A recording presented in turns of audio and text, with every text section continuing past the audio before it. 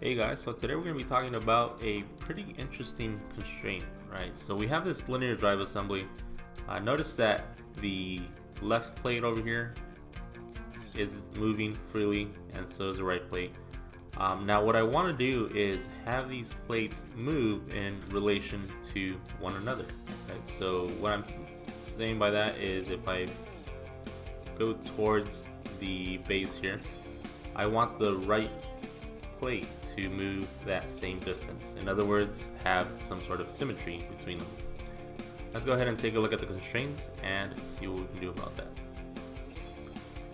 Adding a constraint then, right? So if we cycle through some of these constraints, we see that we have the mate, angle, tangent, insert, and then the last constraint that we have is the symmetry constraint.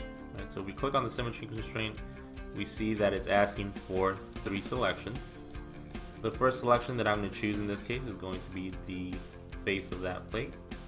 The second selection is going to be the face of the second plate.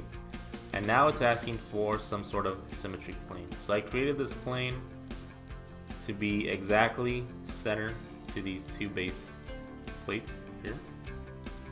Let's go ahead and select that plane there.